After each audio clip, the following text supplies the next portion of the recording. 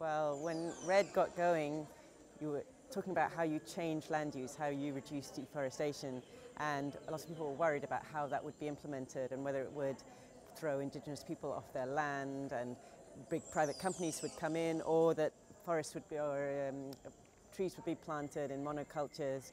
And so safeguards are some best practices and some requirements that ensure full and effective participation of stakeholders, that ensure that the rights and knowledge of Indigenous people and local communities are respected, that ensure that REDD is implemented through transparent and effective forest governance structures, that it isn't used for conversion of natural forest, but is used to enhance biodiversity and to deliver other benefits. And the thing that's really interesting about REDD safeguards is they safeguard sounds sort of negative, you're safeguarding against harm, but actually the REDD safeguards include positive things like making sure that REDD delivers and enhances other benefits to people and to biodiversity, and also they focus on governance issues like participation and transparency, because that was one of the problems. Indigenous peoples and local communities were afraid of REDD, and then people were worried about investing in REDD and implementing it because of these things it might do that were negative.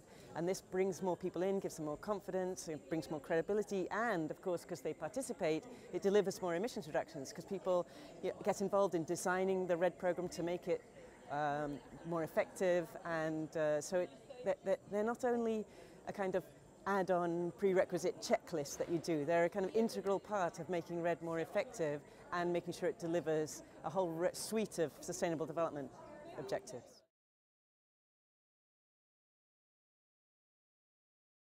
Loads of progress. I mean, lots of countries are really moving forward. There are those Cancun safeguards which were agreed by the UNFCCC, and they're like 7 big principles, and then each country is taking them and unpacking them and working out what are the risks and opportunities for REDD in our country, and then they're looking at how their policies, laws, regulations, their institutions already address them, but they're finding some weaknesses, and where there are weaknesses they're looking at ways they can address those. So that is when there's a set of international rules or national rules that are defined for how REDD should be done and safeguarded on the social biodiversity side. People want to know, well, is that working?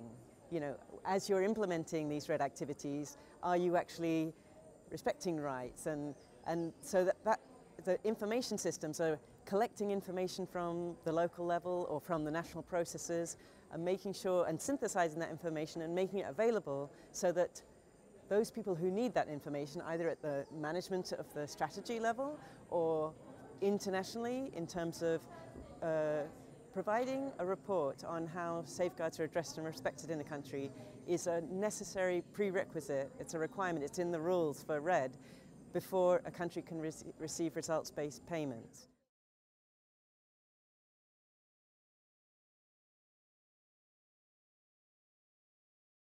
That's exactly it. But there's so many sensitivities about it. You can imagine these are national sovereign countries, and they're being asked to address and respect rights of their own citizens, and to do this against international standards, safeguards. And many countries don't want to be checked up on. You know, how are we respecting rights in our own country, and how are we delivering sustainable development to our own people?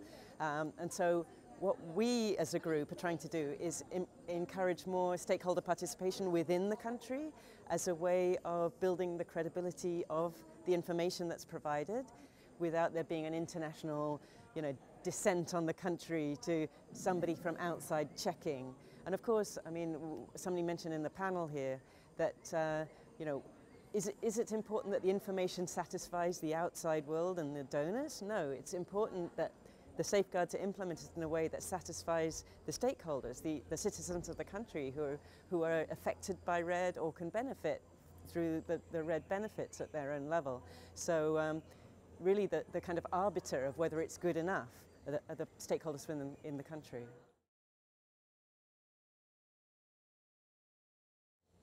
Interesting. So this week, last week, there was an agenda item on whether there should be more guidance for safeguard information systems. And at the moment, there's just very minimal guidance, which was agreed a few years ago. and several countries, many countries think it would be very helpful to have more guidance, because then they would know what they have to provide to the outside world, and the people, the donors and the financing agencies would know, oh, what is good enough, what types of information should these safeguard summaries have in them. But there's also a pushback from some countries who are implementing REDD, who don't want to be told what to do. You know, they think a more flexible approach with what they already have is, you know, should be good enough. So we're talking about how many countries have really made good progress on this, and how they've started to learn that the safeguard information systems are very important for providing information within their own country to their own stakeholders to improve the REDD program, as well as for international reasons. In Indonesia, they are already piloting their safeguard information system at the province level. We had the example from East Kalimantan, and integrating information from project levels and then, you know, bringing it up to national level. I think it's a really exciting time for REDD and for safeguards, because we've got all this new experience coming out, and a lot of we're involved in an initiative of exchange and learning between countries, which is leading to new emerging good practices, and I suppose it really just helps to emphasize how REDD can be part of a broader landscape sustainable development strategy, you know, as an element of what countries are trying to achieve to support their development.